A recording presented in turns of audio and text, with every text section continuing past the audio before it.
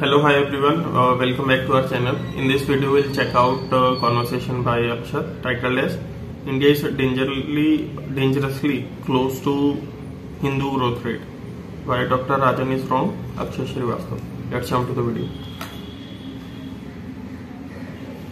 Hi everyone, welcome to today's video. So on a recent interview, Dr. Rajan categorically said that India's economy is dangerously close to Hindu rate of growth.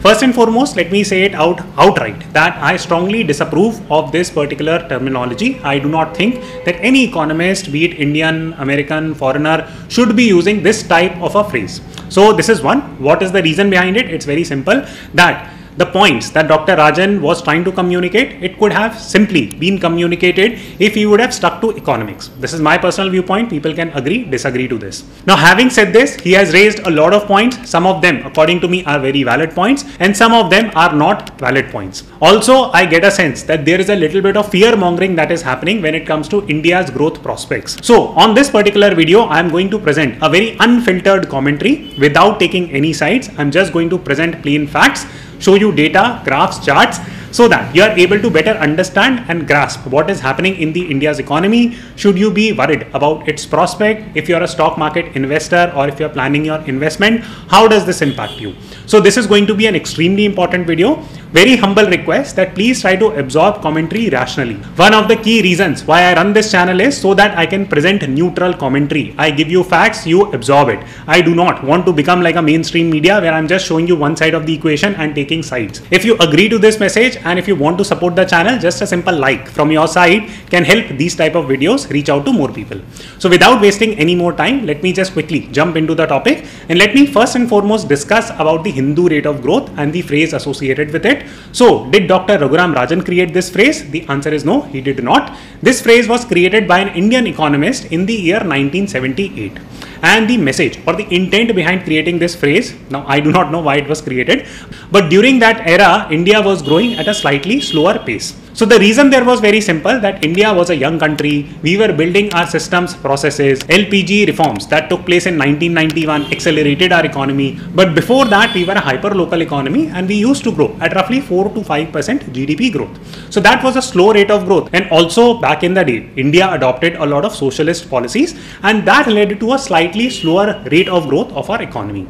And this economy was growing at roughly 4 to 5%. And just to capture the essence of this socialism and a slow growth rate, this term was coined. Now, I do not know why this phrase was brought back to life in the year 2023 by Dr. Rajan, but whatever he wanted to communicate, he could have simply communicated it without bringing this phrase into the mix. So this is point number one. Now, point number two is that the overarching viewpoint that Dr. Rajan has expressed, it can be understood from this question number one that is there in front of your screen, and I will read out some key segments from his response. So what he has said is that India's growth rate is slowing down, and as per even the RBI, the projections are lower. So 4.2% is what RBI is projecting for the last quarter of this fiscal. Now, is this commentary incorrect? Absolutely not. So he's correct about that in terms of outlining what RBI has said.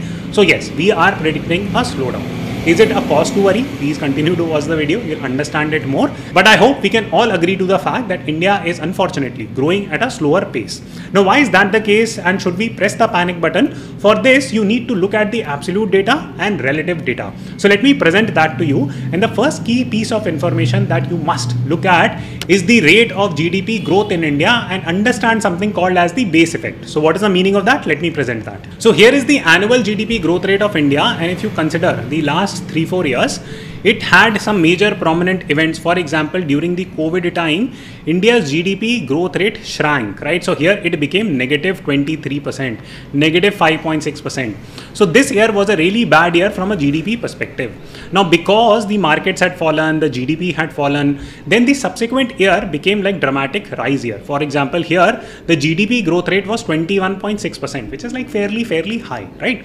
So, and then what happened, that because we had grown so much in just 1 year, After that, the growth rate mellowed down. Then in the next 6 months, the India GDP was growing at 9.1%, then 5.2%, then 4.1%. Then suddenly in another 6 months, there was 13.2% growth, and it kept on mellowing down. So these entire spikes, what they indicate is that, since in the last 6 months, the GDP has grown really fast, now the GDP cannot grow at the similar rate. And this can be understood through a parallel example. So for example, consider that your salary is 100 rupees. Now next year you switch your job, you get like 20 lakhs. Now this is a 100% jump in your salary. Next year you will be lucky if you are able to grow it at 22, 23 lakhs also, right? This will be also a 10%, 15% jump, which is very, very high. So something similar happens with the GDP. For example, during the pandemic, since the GDP shrunk quite a lot, there was a lot of room for rebound, and therefore this rebound came here. Similarly, another rebound came here, and whenever rebound happens, for example, this is going up, after that there is something called as base effect that comes into play. Because the economy has grown really fast in the previous quarter or previous 2 quarters, the next few quarters are going to mellow down. So this is the meaning of base effect. So please understand this 4.5-5% commentary in this context. A related point here would be that you need to see India's growth rate in context of the world economy. The entire world economy is slowing down, and India's economy is also slowing down. So just to complete the thought here, that number one, the 4.5% number right now looks really bad, but is it really bad? The answer is no. What is the reason for that? It is something called as the base effect. Does that mean that because base effect is in play, India is fine, there is nothing wrong in India? No, nothing like this. The economy is slowing down overall worldwide also, and in India also. So this is the first key piece of information you should take away from Dr. Rajan's commentary.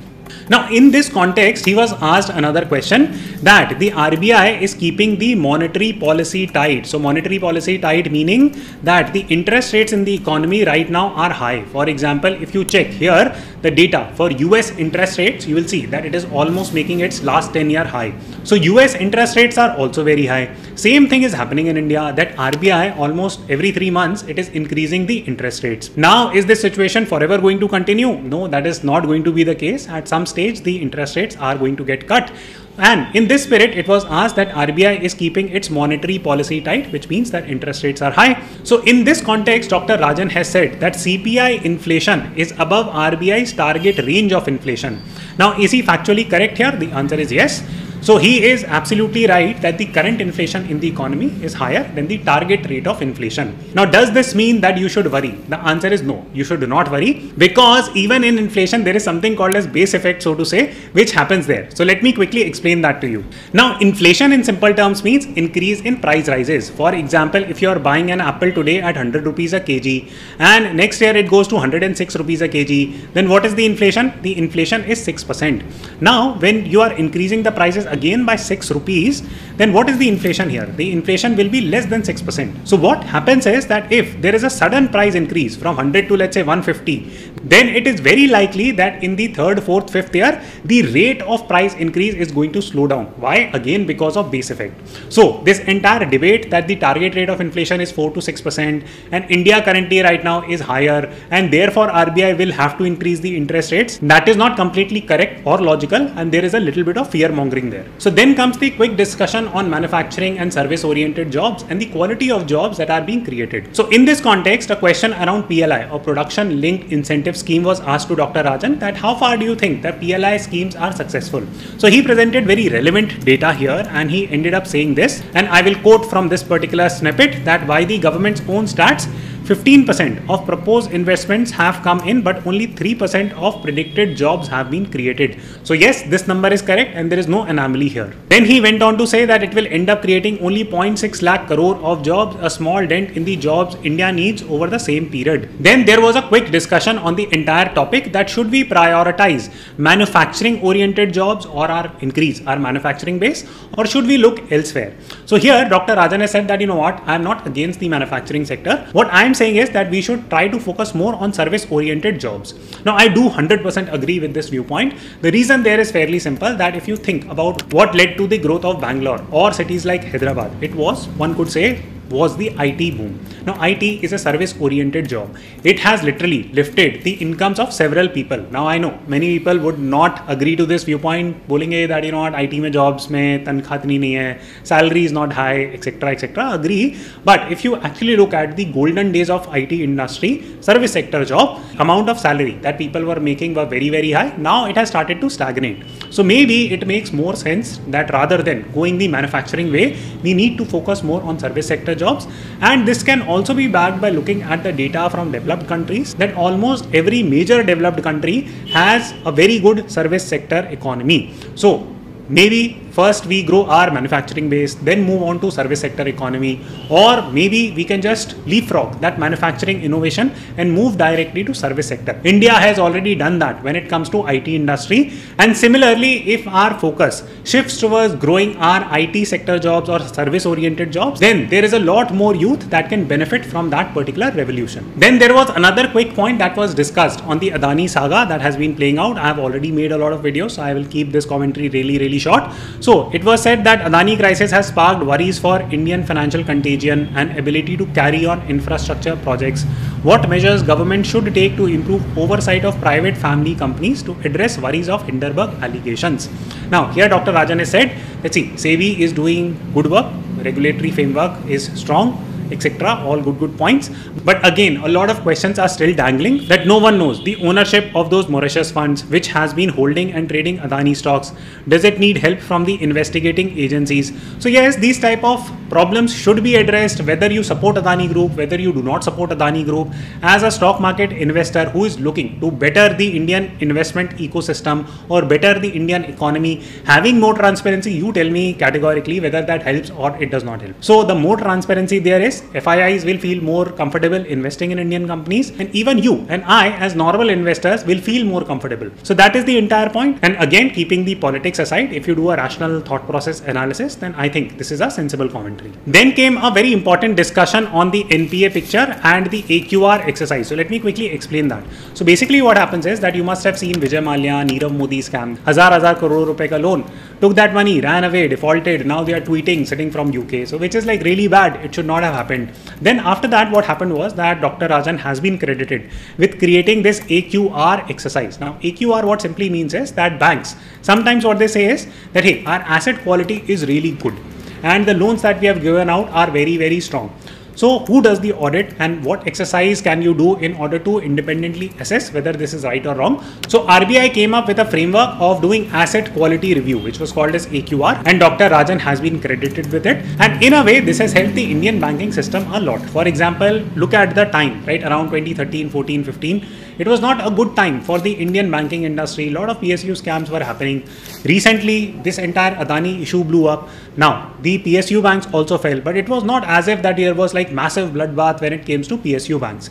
The NPA problem to a very large extent has already gone away and bank cleanup has taken place, due to which the Indian banking industry is very solid right now. Even I put a lot of my money into Indian banks simply because of the fact that a lot of banking cleanup has happened. So this is the simple point. Now, what is the current government doing about it? Now, are they good? Are they bad? I don't know. In case you have more information, please put it in the comment box. Okay, so now comes the most interesting question that he was asked, that you were seen in Bharat Jodo Yatra led by Rahul Gandhi. Do you think it was a right decision for an independent economist like you to participate in a yatra organized by a political party? Okay, now people can have different viewpoints around this, and there are two sides to this coin. So he's trying to become the next finance minister of India if Congress wins, vagera, and all those things are correct. And that is the reason why he might have aligned himself to Bharat Jodo Yatra. So that is one side of the equation. The other side of the equation is that, hey, he's a normal citizen. He has every right to go wherever he feels like. He has every right to express his political ideology, even if you consider him to be political. So both the sides can be taken, but the practical viewpoint to any rational person here would be this. Let's see. So yes, there is a little bit of fear mongering that is being unnecessarily done. It's not as if that our Indian banking system is bad or SEBI is bad or a bunch of other different things are bad in India, or India is growing at a very slow rate. Yes, whatever slowdown has happened, it has happened because of world economic affairs that has been there. It's not as if that there is a major pitfall that is there. Now, why did I shoot this video? The reason is fairly simple, that there is a lot of fear mongering that I'm seeing right now in the market. Now, these type of viewpoints are presented. It generates a lot of heat. Phrases like Hindu growth rate are blown out of proportion. So just to present that neutral analysis, I had presented this video. A lot of viewpoints expressed by Dr. Rajan were right, no doubt about that, and a lot of viewpoints that were presented by Dr. Rajan, in my opinion, could have been presented better.